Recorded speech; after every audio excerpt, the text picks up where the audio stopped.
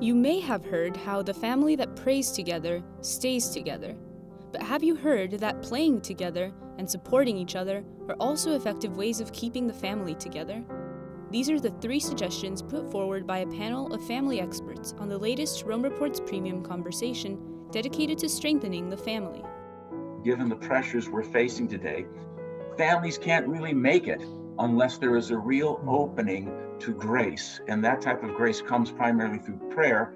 And I think that's a great way to help strengthen families and keep them together. You see that closeness when you see the families that are out doing physical, let's game of basketball together, or even them playing music together.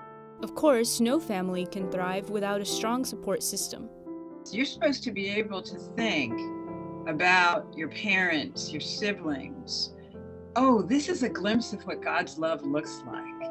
So Jesus is not a 2,000-year-old memory.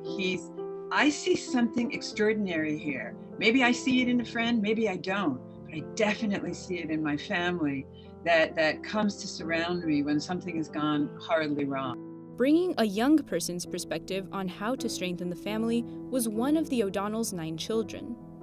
You're going to be in a crucible to each other. You're going to see like parts and your worst parts so up close and personal that just recognizing like your calling you're not called to succeed, you're called to try. It's precisely because he wants us to try that the Pope has called for a year dedicated to the family. Fin d'ora invito tutti ad aderire alle iniziative che verranno promosse nel corso dell'anno e saranno coordinate dal Dicastero per i laici, famiglia e vita. The year will begin on March 19th and will conclude on June 26th, 2022, with the 10th World Meeting of Families.